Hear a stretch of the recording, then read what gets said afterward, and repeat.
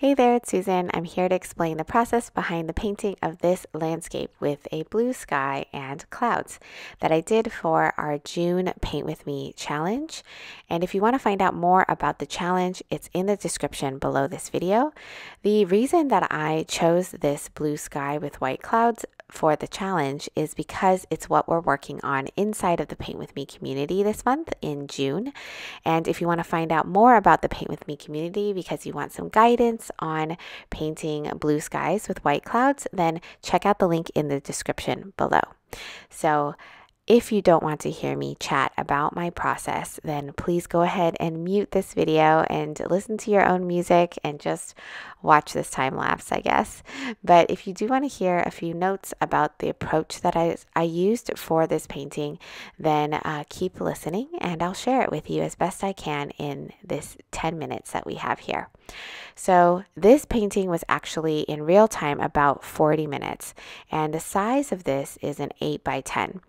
And the whole purpose of the challenge this month is to encourage people to paint a little bit larger. Now, 8 by 10 is not that large, but it is large if you've been practicing smaller, like 5 by 7s. And even just doing an exercise where you paint this once as a 5 by 7 and then paint it again as an 8 by 10, or perhaps even bigger, like an 11 by 14, then you really start to feel the difference when the scale changes. So that's the purpose of the challenge this month for us inside of the community. So it's something that I personally have been wanting to work on, which is painting bigger. And so I thought it would be a fun way to practice and see how it feels to paint this small, which is what we did together in the community. So all of us painted this as a 5 by 7. And then scale it up to a larger size and see how it feels and the different things that we notice, or the amount of detail that we end up putting in, what changes when we change the scale, and how does it look when we've painted it again, just larger. And so that was the point of this challenge. And so this is actually my second time painting this painting. The first time was smaller. And I have a couple of things to share in terms of techniques and what I used to paint this. So it doesn't matter if you're painting this small or big. The techniques pretty much stay the same. So first of all, I do a wet on wet approach that I've been really loving, and again is a personal thing of mine that I'm exploring. Obviously, you can just tape the borders of this, wet the paper, and then do wet on wet. But what I've done that's a little bit different is wet both sides of the paper. And so the paper is just stuck to this acrylic panel. It doesn't have any tape. It's just completely soaked. It's something that I learned from taking watercolor classes from people that I admire. And I've just returned to trying this again in the past year. And it's something that I really love. And so I'm continuing to explore.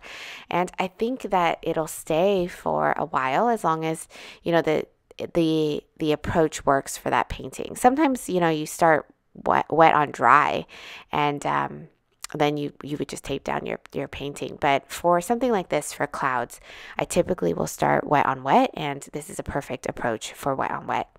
So again, wet on wet is the first technique that I always use for clouds. And when the paper is wet, I then lay in the color. I use negative painting around the clouds because there's a large area of clouds here. So lifting all of that white wouldn't make sense. So I just negative paint up to the edge of where I'd like the clouds to be. And that goes for the small clouds as well as the large clouds. And then I will do a variation of lifting, like lifting with a paper towel or lifting with a brush. And then I go back to wet on wet for the shadows. So the shadows are dropped in wet on wet. And so it's just a combination of those techniques that bring me to what the clouds look like here. So in all self-critique, I always self-critique myself.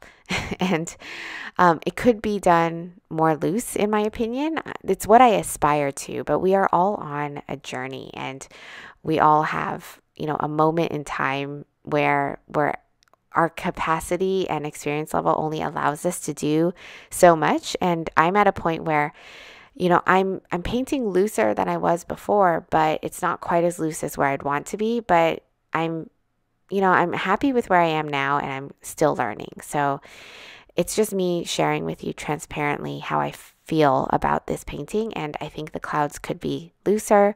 They are maybe a little bit overworked. And the foreground, actually, the landscape part is also a little bit overworked, or turned out a little bit overworked. And that's okay. I still think overall it's a nice painting, but I have my own critiques about it. That I wish I had done better, and that's very normal. And as long as I think all of us just respect that it's part of the process and don't beat ourselves up about it, it keeps things fun. It keeps things feeling light, and it should feel that way. I think approaching our paintings with a curious mind is such a nice way to approach it. Like, why didn't that work out? Or maybe I should have tried it like this next time, and not being so hard on ourselves. Like, this didn't turn out well, and therefore I'm a bad watercolor painter, or I've regressed, or, telling ourselves those stories and making something that didn't turn out mean more than it does. It doesn't have to mean anything. It doesn't have to mean that we're all of a sudden not making progress, or that we're all of a sudden going backwards in our progress. It doesn't mean that. It just means that it's part of our progress. It's part of the practice that's going to get us to where we want to be. So, like I said, I really think I overworked this grove of trees that I am now painting. You can find the reference photo. I forgot to mention before.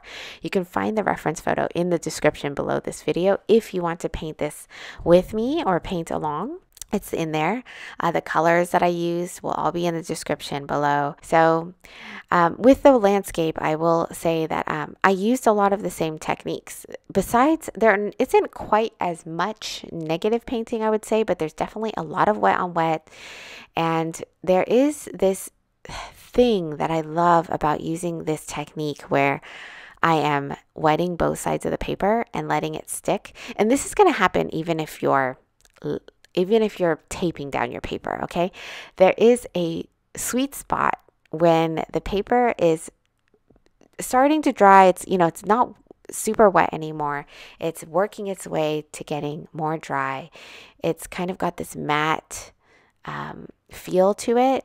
And when you start to paint on it, wet on wet, the paint doesn't run away as much as it does when it's fully wet.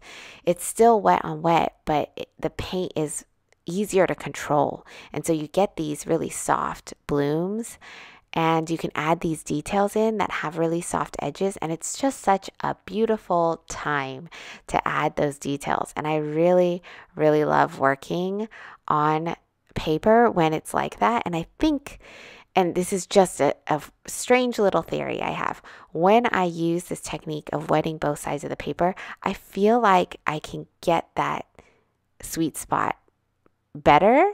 It's just more likely to happen, number one, and it lasts longer. And I don't know if it's because the fibers are soaked all the way through or what it is. Lifting tends to happen better. I don't know what it is, but there's just a little bit of magic that happens there that I am chasing. And that's why I keep using this method of wetting both sides and then painting on it. So I just thought I'd share that as a note as you're watching me add just the final details here to the painting.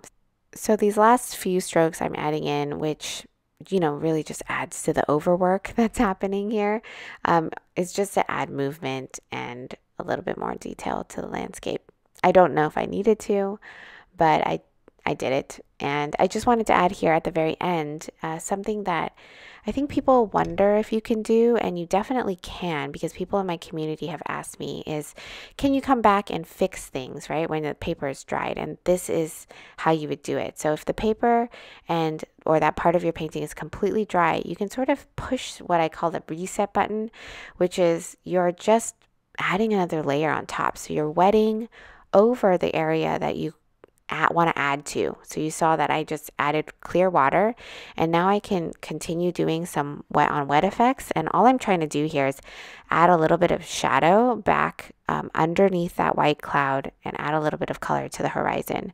And you can do it and it still looks like it was part of the first layer. And it's a beautiful way to come back and fix things. A lot of people think you can't fix it once it's dry, but you can. You can just come back and layer over it.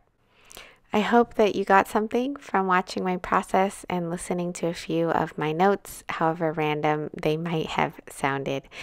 Thank you so much for following along, and I'll see you in the next video.